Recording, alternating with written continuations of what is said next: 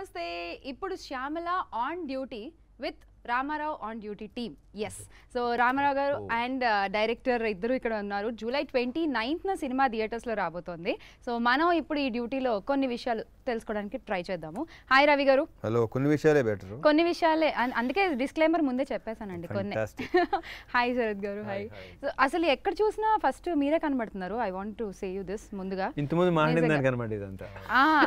నిజంగానే అంటే ఈ సినిమా షూట్ అవుతోంది, రిలీజ్కి రెడీగా ఉంది అంతవరకు ఓకే. కానీ మీ ఒక 2-3 ఇంటర్వ్యూల తర్వాత బజ్ మాత్రం మామూలుగా లేదు రామారావు ఆన్ డ్యూటీకి. సో రియల్గా అంటే చాలా బాగా మాట్లాడుతున్నారు రవి గారు. అయ్యో ప్లీజ్. రవితేజ గారు రామారావు ఆన్ డ్యూటీలో హీరో కాబట్టి బజ్ ఉంది, లేకపోతే శరత్ మండవ అని కొత్త డైరెక్టర్ వస్తే బజ్ వస్తుంది.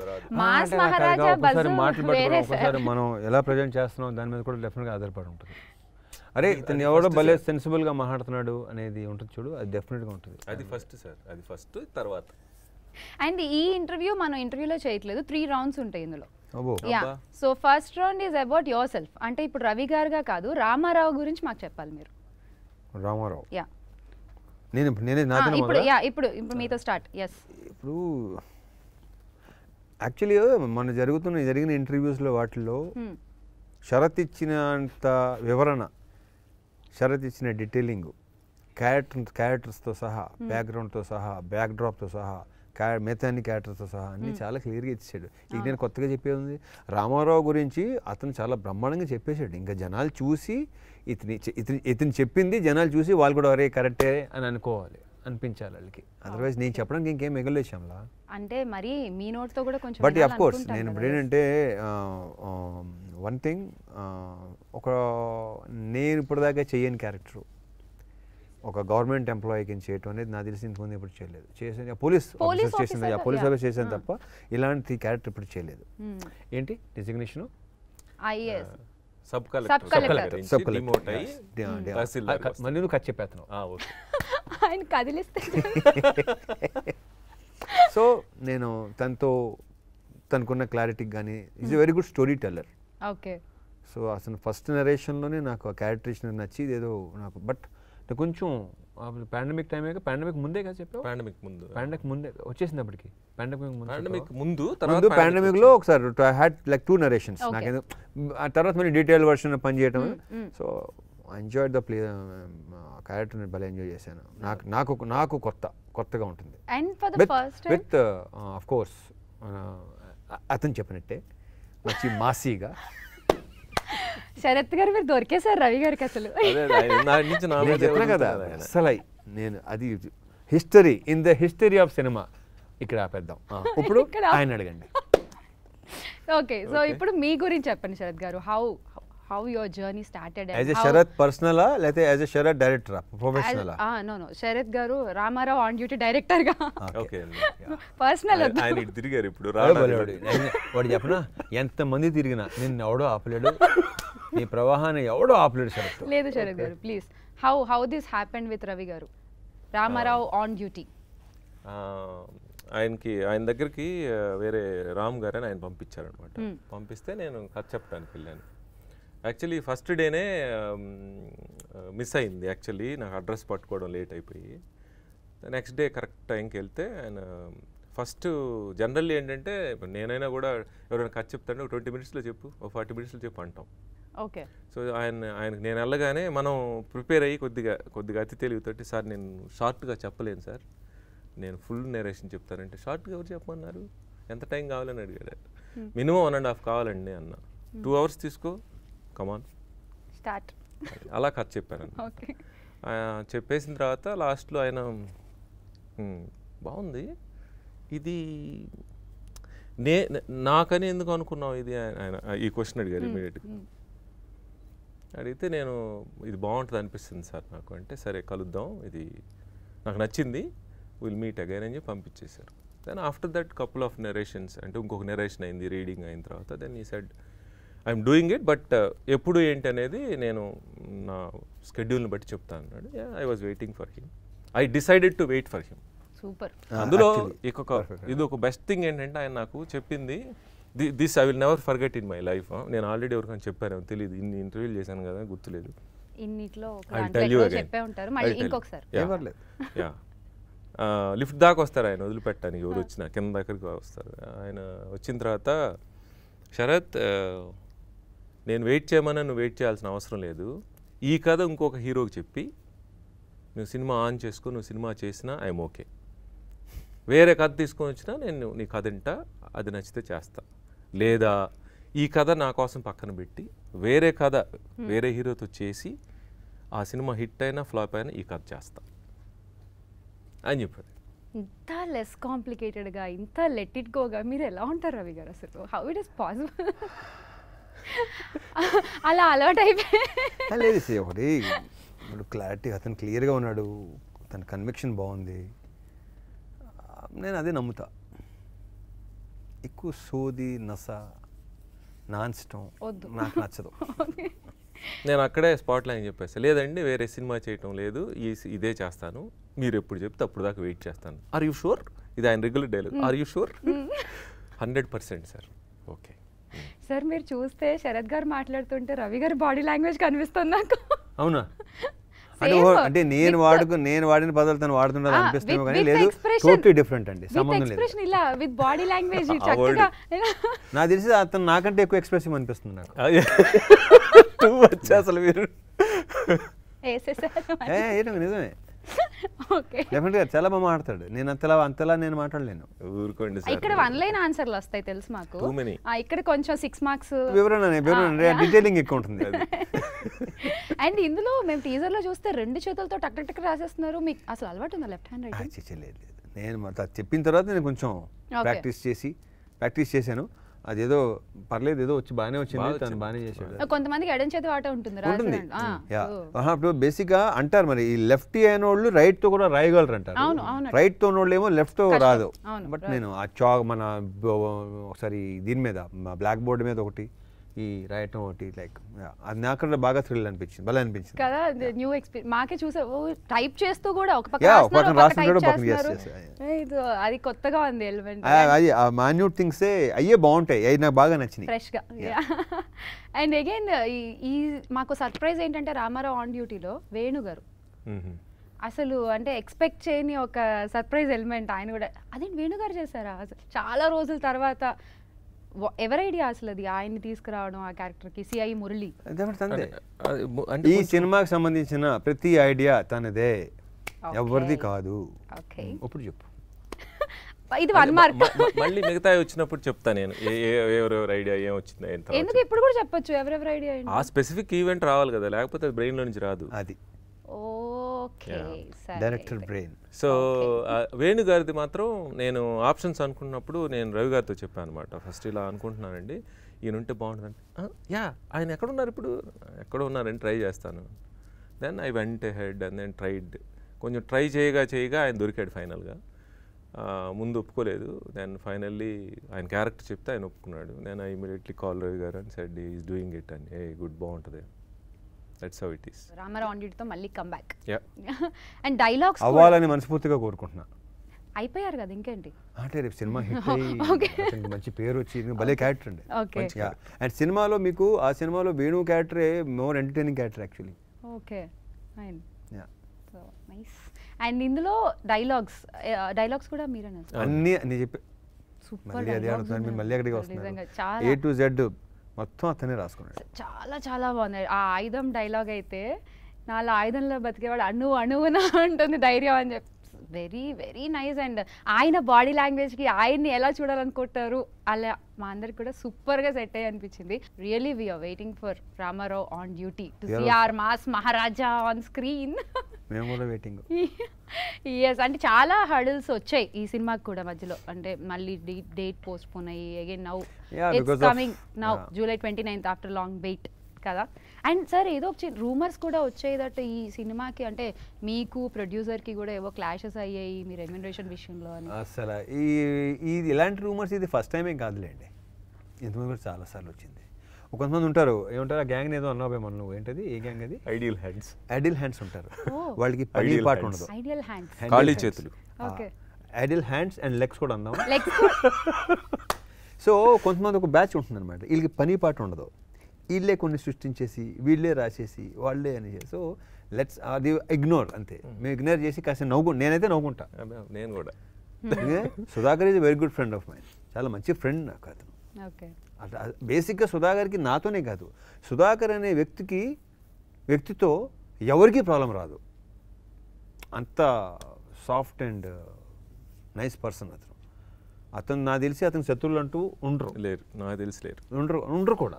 ఇంకొకటండి, ఇప్పుడు ఈ పోస్టర్ బ్యానర్ ఇన్ని వదిలేం కదా, రైట్ సైడ్ లోగో ఏంటి? RT team works. ఆర్టీ అంటే ఏంటి రవితేజ కదా.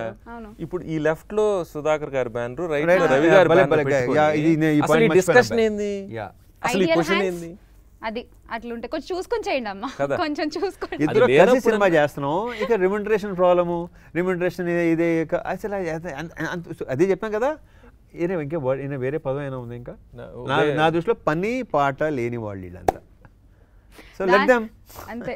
అవును. So good that you gave answer in this. నిజంగానే అంటే ఇంకా అట్లీస్ట్ రాసేటప్పుడైనా కొంచెం ఆలోచించి రాస్తారేమో. ఆలోచించరు రవి గారు. ఆ బ్యాచ్ ఎప్పుడు ఉంటుంది, అది ఉండకపోతే బాగోదు, వాళ్ళు ఉండాలి. ఇంకొక హైర్ని ఏంటో తెలుసా మీకు? ఇది ఇందులో ఒక వెబ్సైట్ లేకపోతే ఎవరు ఈ చిన్న ఏళ్ళు రాస్తారు, పెద్ద మీడియా హౌసెస్ రెస్పాన్సిబుల్ కనీసం ఫోన్ చేసి అడుగుతాడు.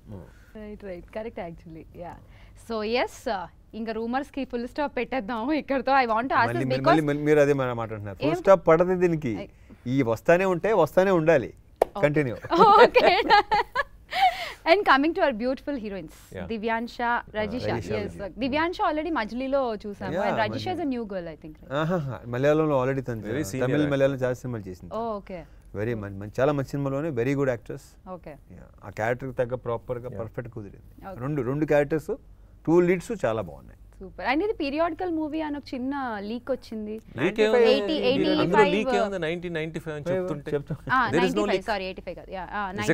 ఇక్కడ లీక్స్ ఏం లేవు, అన్ని క్లియర్ అండ్ ఓపెన్. చదువుకోవడమే. 1995 ఆ కాస్ట్యూమ్స్, ఆ వెహికల్స్, లొకేషన్స్, ప్రాప్స్ అంతా యాజ్ ఇట్ ఈస్ 1990. సో ఇది థ్రిల్లరా లేకపోతే యాక్షన్ లేకపోతే action packed thriller? yes, action thriller. Okay fine. అసలు ఆయన చెప్పడం కూడా నిజంగానే ఎక్స్ప్రెసివ్ అండి కదా. ఓకేనా? కంటిన్యూ. మీ ఎక్స్ప్రెషన్స్ కి నెక్స్ట్ రౌండ్ లో ఉంటుంది చిన్న టెస్ట్, ఏదో నా వంతు ప్రయత్నం. And talking about Shyam CS గారు, తమిళ్లో ఆల్రెడీ ప్రూవ్డ్ అండ్ తెలుగులో విత్ రామారావు ఆన్ డ్యూటీ. ఆ సీసా సాంగ్ అసలు శ్రేయా ఘోషాల్ గారు పాడడం ఏంటి అసలు? అది కూడా ఒక సర్ప్రైజ్ మాకు. మళ్ళీ అంటే శ్రేయా ఘోషాల్ గారు మెలోడీస్ చక్కగా ఇలాంటివి పాడుతుంటే, బట్ సీసా సాంగ్ శ్రేయా ఘోషాల్ గారు అదిరిపోయింది కదా అసలు. తెలుగులో అంటే మనకి శ్రేయా ఘోషాల్ గారు ఎలా తెలుసు ఆడియన్స్ కి? తెలిసింది కాబట్టి ఇంకా తెలుస్తుంది. నిజంగానే తెలిసింది, అదిరిపోయింది అసలు సాంగ్ అసలు. అని మేము ఫస్ట్ శ్రేయా ఘోషాల్ అనగానే ఐ థింక్ తను కూడా గ్యాప్ అయిన తర్వాత పాడినట్టున్నారు. 6 నెలలు వెంటాడాము. అంటే తన బేబీ తర్వాత now she is coming back on. So we waited for her. Okay. ఆవిడ ప్రాణం పోసింది. బోస్ గారు బాంబే వెళ్ళి నీట్గా వర్డ్స్ పలికించుకొని, చంద్రబోస్ గారు, I should thank him personally on this occasion. ఆయన రాసినప్పుడు కూడా చెన్నై వచ్చి కూర్చొని ఆయన రాస్తా ఉన్నాడు, శామ్ ట్యూన్ కొట్టాడు. ఓకే. నేను I was witnessing this beautiful thing. మంచి లొకేషన్స్ లో వచ్చింది సాంగ్. 2 సాంగ్స్ అక్కడ చేశారు. 2 songs in Spain. యా, రయేష్ ఒక సాంగ్, దివ్యాన్ష్ ఒక song. Okay. And coming about cinematographer DOP గారి గురించి. డిఓపి సత్యన్ సూర్యన్, అతను కూడా మా సుధాకర్ లాంటోడే. సుధాకర్ గారు లాంటోడు. Very soft nature people. Okay. Very nice person. అతని వర్క్ ఆల్రెడీ, అతని వర్క్ గురించి మనం ప్రత్యేకంగా మాట్లాడక్కర్లేదు. ఆల్రెడీ తను మన ఖైదీ, తమిళ ఖైదీ, ఖాకీ మాస్టర్. సో అతను తెలుగులో యాత్ర, వైఎస్ఆర్ గారిది నాకు న్యూస్ అది కూడా చేశాడు తెలుగులో. అయితే very nice person and very very excellent technician. Okay. And what made you join with this project Raviteja team works? ఎందుకు యాడ్ అయింది? అంటే నేను కూడా చేస్తాను కదా, సుధాకర్ కలిసి చేసుకుందాం అనుకున్నాం.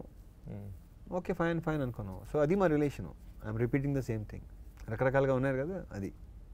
సో జూలై 29th ఎలాగో సినిమా వస్తుంది. Now we are moving to the second round. Second round అయిపోయింది, ఇంకా అవ్వలేదా? అవ్వలేదు. చెప్పండి. సెకండ్ రౌండ్ ఏంటంటే నో వర్డ్స్. ఇది మీకు ఈజీ, ఆయనకు కష్టమేమో కొంచెం. సో వర్డ్స్ ఉండవు, only expressions. You have to answer with ఏమన్నారు ఒక్క రోజుకైనా.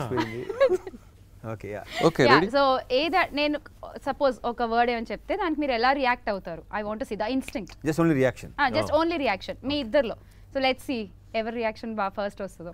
రెడీ? అదేంటి ఇద్దరికి ఒకటే individual questions. You want individual? Okay question మీద ఇద్దరు రియాక్షన్. అది మీకు ఇండివిజువల్ గా కావాలని ఇండివిజువల్ గా. This is total unfair. ఎవరిది వాళ్ళకి ఇవ్వాలి. 68-1. సరే సార్, మీరు 1 sir, only once first type లో ఉన్నారు సార్ మీరు. వేరే వాళ్ళ కాపీ రైట్ అది, డోంట్ యూజ్ ఇట్. అయ్యయ్యో, but I mean that really. సరే ఓకే, సెపరేట్ గానే అడుగుతాను అయితే ఆయన కోసం. సో ఫస్ట్ రవి గారు విల్ స్టార్ట్ విత్. అంటే నేను మీరు అడిగిన దానికి నేను మాట్లాడకూడదు, only reactions. Okay ready? Movie promotions. What's your reaction movie promotions అనగానే? ఓకే. ఫుడ్. ఓకే. అస్సలు కళ్ళు తప్ప సార్, కొంచెం ఆ కళ్ళజోడు తీరా ఈ ఒక్క రౌండ్కి ప్లీజ్. మొత్తం తెలియకూడదు, కొంచెమే తెలియాలి. Okay. Heroines. Okay. Fans. Family. Mass. దానికి రియాక్షన్ మీరు మాట్లాడేశారు. ఓకే, మాస్ అంటే ఇలా చూపిస్తే అయిపోయేది సార్, మీరు మాస్ మారాక నాకు అది ఇబ్బంది. నాకు ఇబ్బందిగా ఉంటుంది. Okay fine. అది వాళ్ళు. ఓకే, సో ఇప్పుడు మీరు రెడీ? ముందు నాకు నవ్వు వస్తుంది. అదిగో మళ్ళీ ఏం లేదు, క్వశ్చన్కి రాలే, నేను పేపర్ తీసుకోవాలి. Next direction. ఓకే, ఇష్టం అని అంతే కదా? యా. ఓకే. రవితేజ గారు, don't show him. Okay. Producer. Love.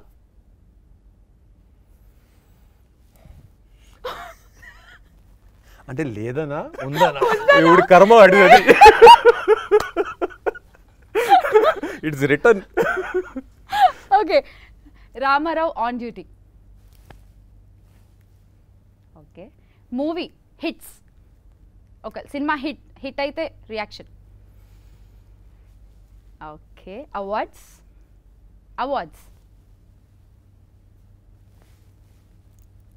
ఇప్పుడు మీ ఫేవరెట్. ఇంటర్వ్యూస్. అదేంటిది? What's that? సార్ చూసారా మీరు reaction? Okay. Again you surprised us. Okay fine, done. I feel that is a responsibility. I don't enjoy it. అవునా? Yeah. Okay. Yeah, actually నిజమే, correct. You have so much on your shoulders now. నిజమే, అది correct. Perfect. ఈ round ఇతనే విన్నారు. నేనేం కాదు. అంటే యాక్చువల్గా అయితే చెప్పాలంటే సార్ కరెక్ట్గా ఇచ్చారు, మీరు కొన్ని అర్థం కాకుండా ఇచ్చారు. అది కరెక్ట్గా ఇచ్చాడు సార్. ఇలా అంటే ఏంటి సార్ ప్రేమ అంటే? అంటే కదా నచ్చి తలరాతది. ఓకే సరే. Nobody can predict when you fall in love. Okay. So Ravi గారు చెప్పారు కాబట్టి ఓకే ఇచ్చేసాం మీకే రౌండ్. సో ఇప్పుడు థర్డ్ రౌండ్ ఏంటి అంటే, మేము అంటే రామారావు ఆన్ డ్యూటీ. యూజువల్గా కలెక్టర్స్ కానీ డిప్యూటీ కలెక్టర్స్ కానీ వాట్ వీ డూ, మన కంప్లైంట్స్ అన్ని రాసిస్తూ ఉంటాం కదా, అంటే మన ప్రాబ్లమ్స్ కానీ మన కంప్లైంట్స్ కానీ సాల్వ్ చేయమని ఇస్తూ ఉంటాం. That's what public do with collectors and all. So ఇప్పుడు మీకు కూడా మేము 2 పేపర్లు ఇస్తాం. You have to make it a complaint paper. చాలా సెటప్ చేశారు. ఓకే. అంటే I think I'm totally wrong person. No అంటే అది ఎలా ఉంటుందో కూడా తెలియదు. రవి గారు అలా కాదు, వెరీ సింపుల్. అంటే ఇప్పుడు మీరు ఆయన మీద ఏమైనా కంప్లైంట్స్ ఉంటే రాస్తారు, మీ మీద ఏమైనా కంప్లైంట్స్ ఉంటే ఆయన రాస్తారు. Ramarao on duty will solve right here. Okay. And in that way will end this. Okay. So can we have papers and pens please? అంటే నాకు శరత్ మీద ఉన్న నాకున్న కంప్లైంట్స్, నా మీద ఉన్న తనకున్న కంప్లైంట్స్ రాయాలి. అవును, మీరు లెఫ్ట్ హ్యాండ్తో రాసినా ఓకే. ఇంకో ప్యాడ్ కూడా ఇమ్మంటారా పోనీ? ఆన్ డ్యూటీలో ఉండి రామారావు గారు సాల్వ్ చేయాలి ఇప్పుడు అది.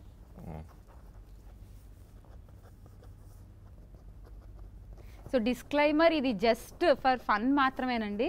దీంట్లోంచి కూడా మీరు ఏమన్నారు సార్ శరత్ గారు? Ideal hand. సో ప్లీజ్ ఏమీ చెయ్యొద్దు, జస్ట్ ఫర్ ఫన్ మాత్రమే. చూడు నేను రాశాను, చూపించకూడదా? ఆయనకు చూపించొద్దు. ఓహో,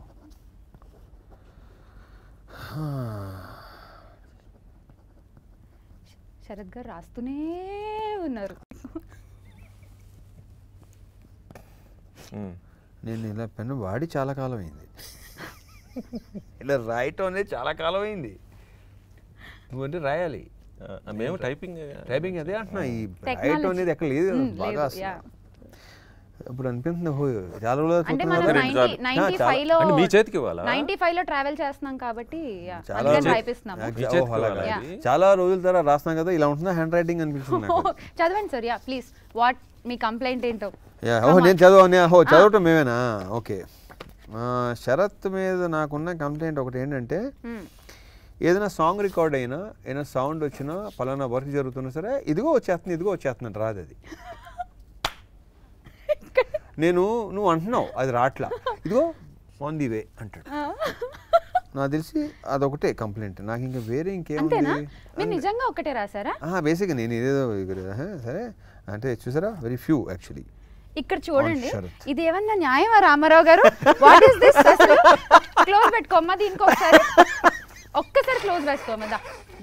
ఏం రాశారు ఈయన? ఫస్ట్ ఏదో కొంచెం స్క్రిబుల్ చేశారు, పెన్ పని చేస్తుందా లేదా? Ramarao on duty. Okay, very few complaint on Sarath అంట. పాపం చాలా జెన్యూన్ గా. Yeah okay.